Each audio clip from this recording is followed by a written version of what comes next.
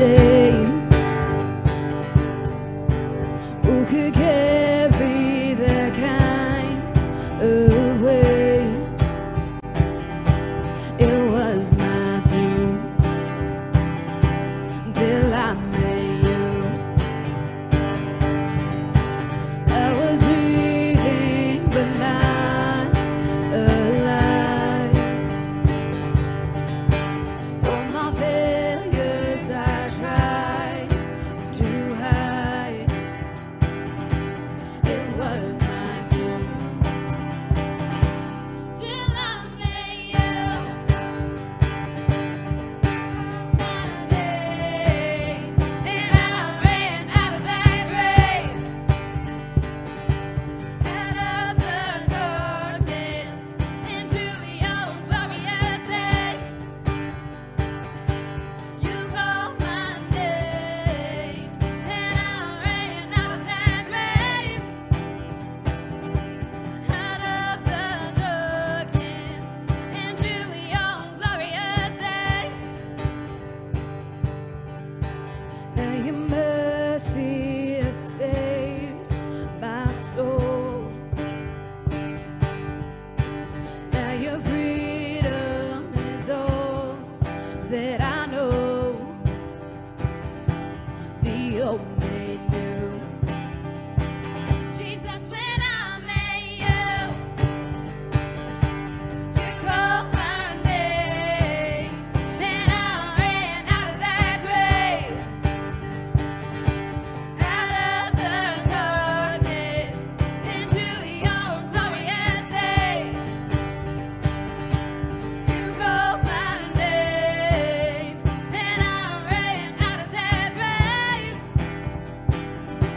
out of the darkness into your glorious day.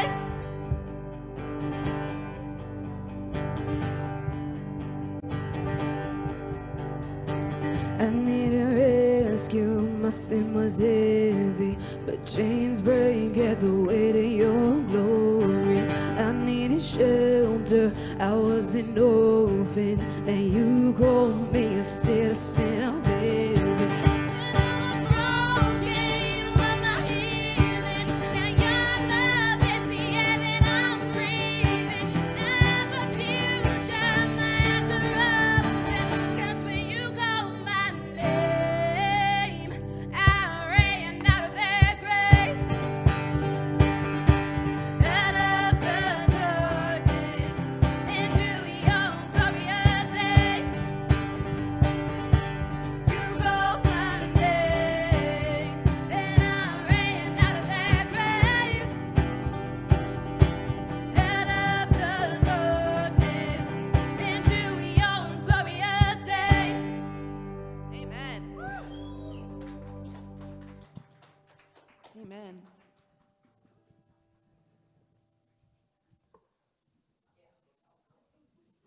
Before we go into this next song, I felt like towards the end of that, I feel like somebody has a word for joy in the room.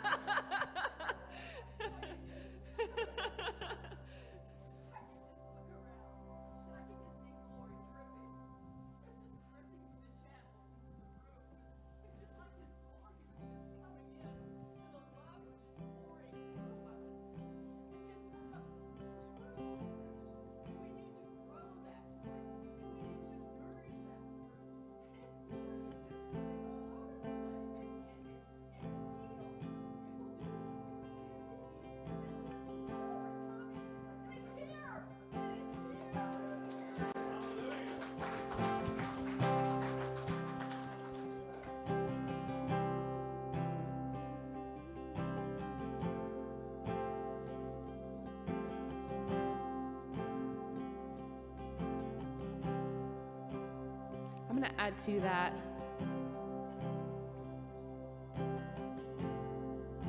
Church, you're allowed to be joyful. You're allowed to worship him with a smile on your face.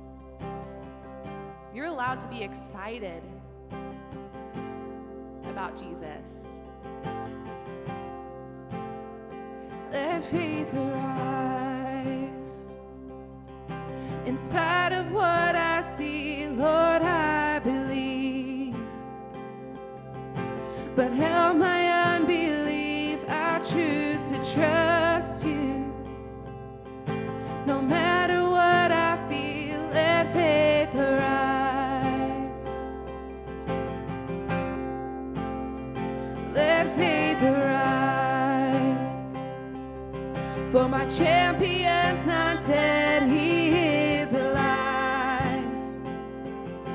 And he already knows my every need. Surely he will come and rescue me. We're going to sing that first verse again. I want to give you the chance to put those words on your lips. Let faith arise.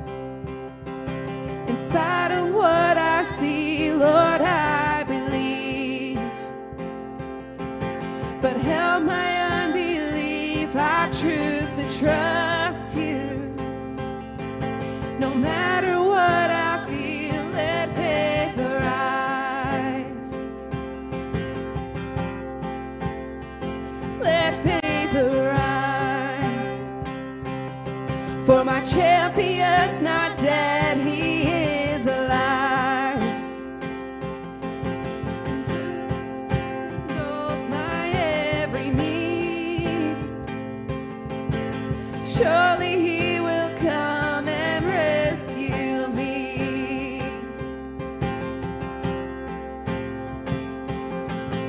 God of miracles, come. We need your supernatural love to break through. Nothing's impossible. You're the God of miracles.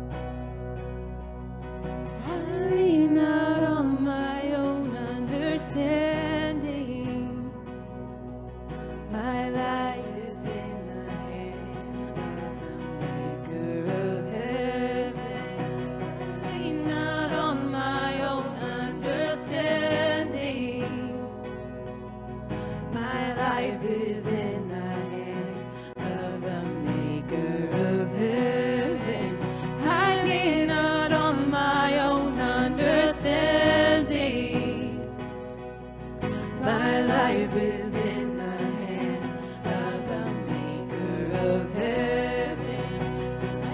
And on my own understanding, my life is in the hands of the maker of heaven. I give it all to you, God, trusting that you'll make something beautiful out of me. I give it all to you, God, trusting that you'll make something beautiful out of me.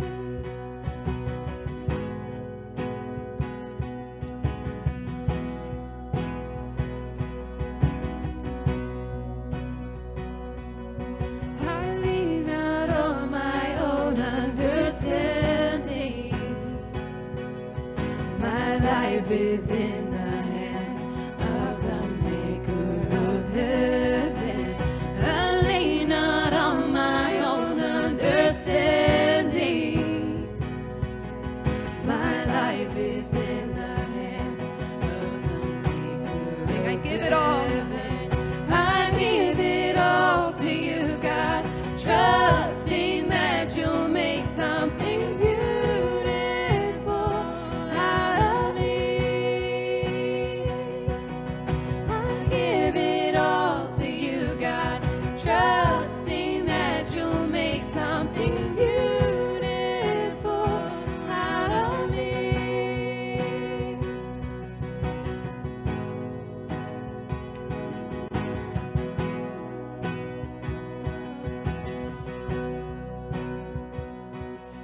Will climb this mountain with my hands wide open. I will climb this mountain with my hands wide open. I will climb this mountain with my hands wide open. I will climb this mountain with my hands wide open. I will climb this mountain with my hands wide open. I will climb this mountain with my hands wide open. I will climb this mountain with my hands wide open. I will climb this mountain with my hands wide open. There's nothing I hold on to. There's nothing I hold on to. There's nothing I hold on to. There's nothing I hold on to. There's nothing I hold on to. There's nothing I hold on to. There's nothing I hold on to. I give it all my own understanding.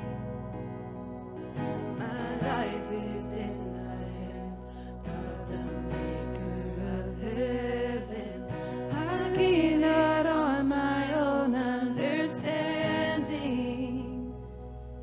My life is in the hands of the maker of heaven.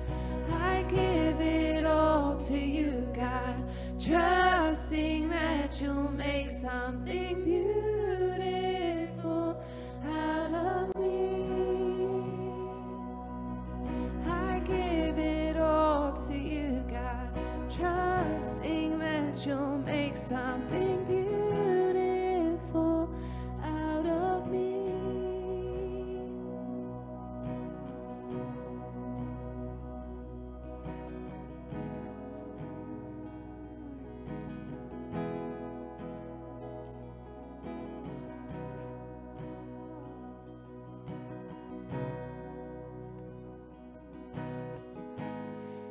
The song reminds me of that verse that says, I worship you with my inmost being. And we can't do that if we're not willing to give everything to Him, trusting Him with the deepest, darkest places, all the things that you think he doesn't want to see because he would just be ashamed of you, the things that you're ashamed to give back to him, the things that he wants to make beautiful, and just trusting that he can make them beautiful. Charlie, do you have a word?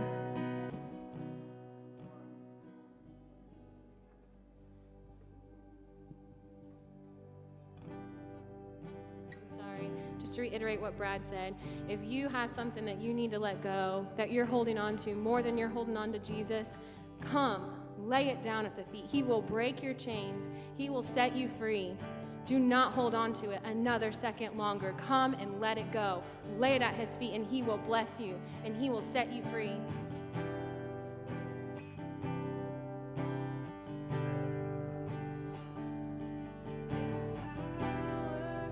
In the name of Jesus, there is power. In the name of Jesus, there is power. In the name of Jesus, to break every chain, break every chain, break every chain. There is power in the name of Jesus. There is power in the name of Jesus. There is power in the name of Jesus. Break every chain, break every chain, break every chain, break every chain, break every chain, break every chain.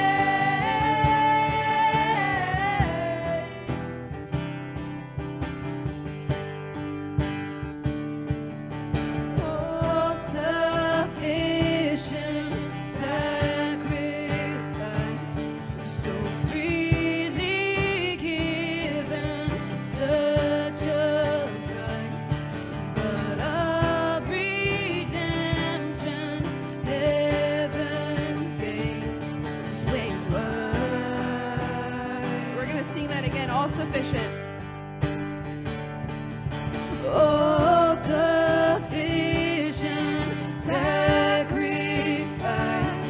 so freely given, such a price, but of redemption, heaven's gates swing wide.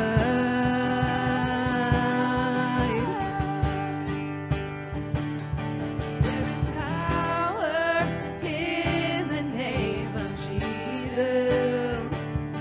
There is power in the name of Jesus. There is power in the name of Jesus. Break every chain, break every chain, break every chain.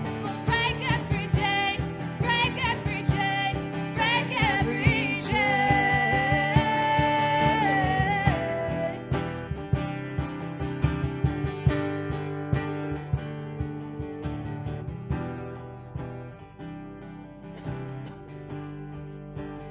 I feel like there's a few more that feel like they missed their chance because they didn't come up, and so now they're embarrassed. But there is no embarrassment in laying anything at the feet of Jesus. In fact, I am in awe that we had leaders in our church come up here and say, Jesus, I've been putting something before you, and I'm giving it back.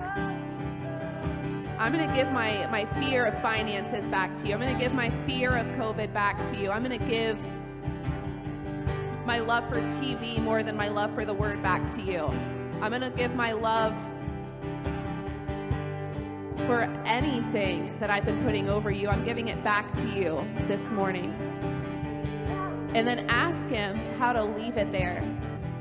Because your fear in giving it to him is that maybe it's because you know that you need to give it to him, but you don't know how. Or because in your heart you don't want to give it up. But he can show you how to give that up. Whether it's believing that you're not beautiful, or believing that you're not good looking. and saying, God, I'm sorry that I've been putting down what you created. You created me perfect in your image. Because, church, he needs an army. He needs an army of worshipers that are willing to lay everything down at his feet. So I just implore you to lay it down, whatever it is. Even if it's something that I haven't spoken, whatever it is that's on your heart, if you have that feeling in your gut that he's pulling you, saying, child, please give it to me. I want to show you. I want to show you the blessings that I have for you.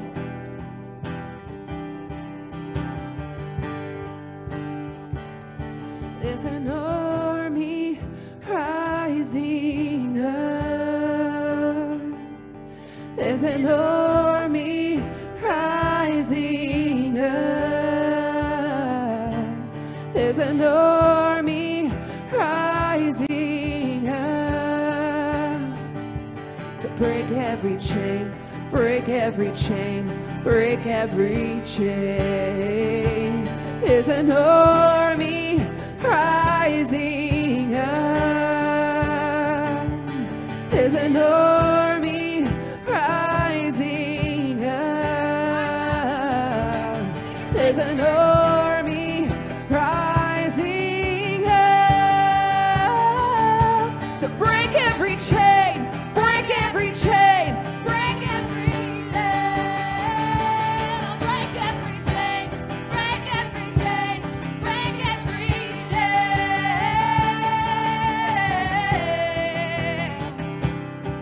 Oh, we believe there's power in the name of Jesus. Proclaim that, church. There is power in the name of Jesus.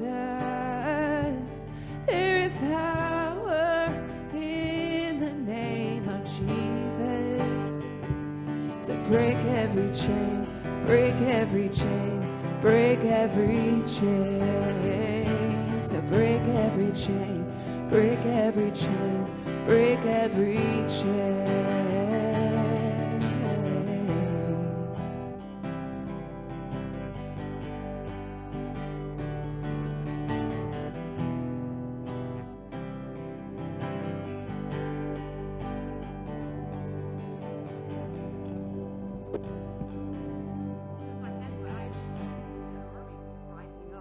That army is? It's us. And you know, when we're joined together, we can overcome 10,000. Do you remember the game? Back, maybe you don't remember. We used to play Red Rover, send someone over, and if one person went over, they didn't break that line. But if more than one person, which wasn't right, went over, they could break that line. They could break that line. You know, we as a church, united together in love, we can break that hold that the enemy is trying to get over the church today. He's trying to destroy the church. He wants to destroy this church, not just this church, but every church that Jesus Lord. He wants to destroy it. And if we join together and we pray and we love one another, that just can't happen because Jesus won't allow. We need. I read in 2 Chronicles yesterday. I don't have it right here with me, but in 2 Chronicles says, if my people, I can't say it from memory. Can you? He's kind of new in his Bible right now.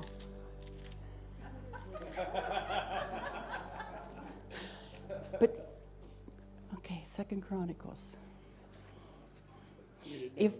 If my people by my name shall humble themselves and pray and seek my face and turn from their wicked ways, then I will hear from heaven and I will forgive their sin and I will heal their land. Now my eyes shall be open and my ears attent to the prayer that's made in this place. And it's not just this place when we're here. It's your body. Your body is the temple of the living God. Wherever you are, you have the temple of God. Your God is living within you, so you are the temple. For now I have chosen and sanctified this house. We are a sanctified people. Amen. That my name may be there forever. Forever. Do you know what forever is? I don't. I can't imagine what forever is, but I know that my God lives in me forever. He lives in you forever, and mine eyes and my heart will be there perpetually. That's what God's word says, and God's word's truth. And you know what? When they sang that, break every chain, an army. Think of yourselves together. Think of us together as an army marching forward toward the enemy. And that is in prayer. We need to pray. We need to pray. That's what Brad's been teaching for the last several weeks. Please, every day that you even think about it, you don't have to get on your knees every time. You don't have to go in your prayer closet every time. You can be walking down the road. You can be driving down the road. You can be doing dishes. You can be hammering nails. Whatever you're doing, you can be praying.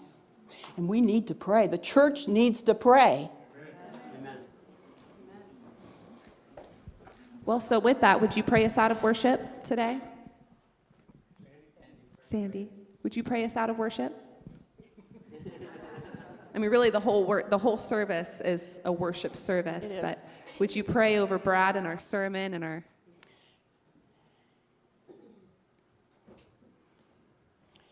Father, I just thank you for these people. Just let your love just unite us. Just unite us, Lord. Just unite us in love. That's the first fruit of the Spirit. That's the first fruit that we can develop and we need to develop.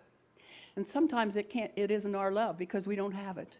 And so, Jesus, we can draw on your love because you are love. So we draw on your love this morning, Lord, when we don't have it. And we are just united together. And Father, I just know that your anointing is on this man. Your anointing is on him. And as he preaches and as he teaches us, Lord, just let that anointing flow through him. Just flow through him and speak the words that you want us to hear, that you want each one of us to hear. And Lord, don't let us just hear them. We hear them with spiritual ears, Lord, but we walk that out. We walk out whatever it is you've placed in our heart. And we thank you for that. And we thank you for Brad this morning. We thank you for each person that's come this morning. That each person here, each person is anointed. Anointed by the living God, the eternal God. Thank you. I just praise you and give you glory because you're the one that makes this possible. Thank you. In Jesus' name, thank you.